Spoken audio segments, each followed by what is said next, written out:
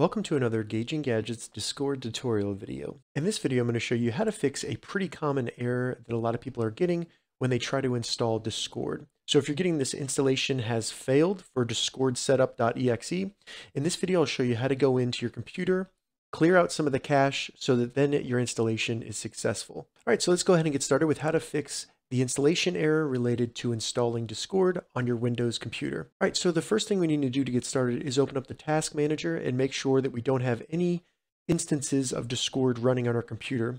We can easily do that by going down to the start button in the bottom left, right-clicking it, and then just going up to task manager.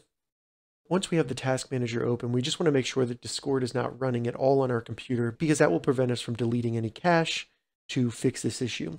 So what I recommend doing is sorting by name and then scrolling down and seeing if you see anything with Discord in the name. If you do, just right click it and go to end task until all of the instances are closed. Now that we've completely closed Discord on our computer, we need to delete its cache. The quickest way to get to the cache is to simply go down back to the Windows Start button, right click it and go to run.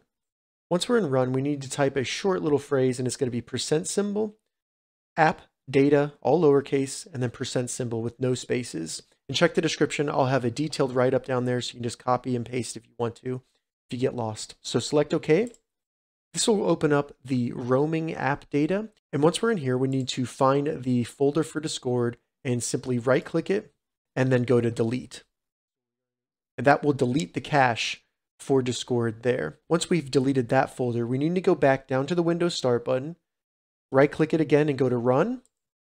And this time, instead of just app data, we're going to do %, local, app data, and then %. So all one word, no spaces, and lowercase. Select OK. This will open up a new folder on our computer. And from here, we just need to find Discord, right-click it, and delete it. Now that we've deleted those two folders, we can go and try to install Discord again. So I'll just go to discord.com, select download for Windows to make sure I have the latest version, save it to my computer, then open it up and allow it to install.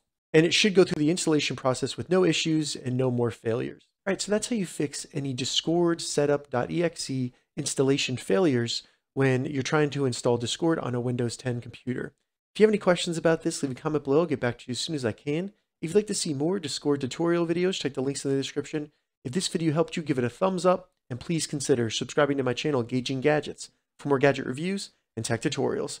Thank you so much for watching.